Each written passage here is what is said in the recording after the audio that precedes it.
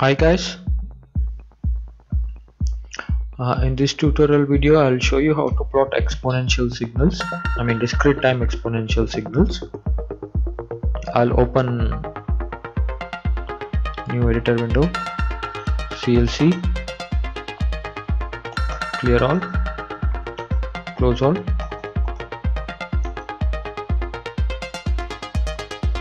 CLOSE, close all.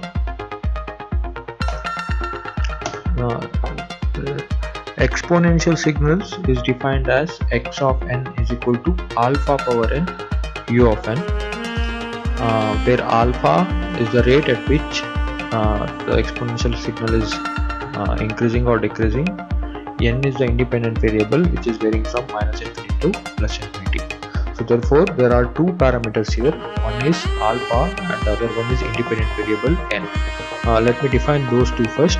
I will define n is varying from, usually it is varying from minus infinity to plus infinity, but since we cannot reach infinity, I'll start with minus 100 and end at 100. So what does this statement mean? N is varying from minus 100 to 100 in steps of 1. In the sense minus 100, minus 99, minus 98, dot dot dot, minus 2, minus 1, 0, 1, 2, 3, dot dot dot up to 100. Now I define alpha. Alpha is equal to 0.9. Okay, this is my alpha. We have a condition in alpha saying that if alpha is greater than 1, then the signal x of n is exponentially increasing, and if alpha is in between 0 and 1, then the signal x of n is exponentially decreasing signal. So in this case I have taken alpha as 0.9, which will give me exponentially decreasing signal. I'll define x of n now. X of n is equal to alpha power n, ALPHA, alpha power n. So you need to put hat symbol to get the power, and I'll put semicolon, and I'll plot this figure in a figure window. Figure of 1, stem for discrete time to plot discrete time signal. X-axis is n, which is varying from minus 100 to plus 100, comma y-axis is a function of n, which is xn. The thing is, if I run this code I get an error. Let me save it. Exponential total.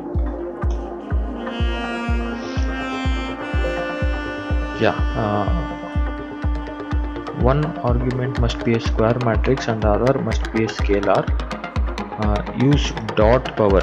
So I cannot use just this hat symbol here. I should use dot followed by an hat, saying that I am taking power element by element. Let me show an example. Say x is equal to 1, 2, 3, 4, 5, and if I want to do x square, if I just put x to the power 2, it shows me an error. But if I put x dot to the power 2, it gives me 1 square, 2 square, 3 square, 4 square, 5 square, which is 1, 4, 9, 16 and 25. So whenever I put dot, what does it mean? In the sense that it is taking the power, if it is power of 2, element by element. Similarly, if you put dot star, it does multiplication element by element. So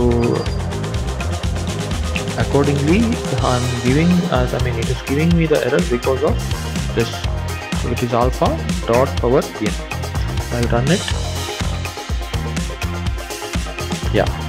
So this is the exponentially decreasing signal. It started from minus 100 and it's ending at plus 100. I can play with it. So instead of giving 0.9, if I give 0.8, see the rate at which it is getting decreased.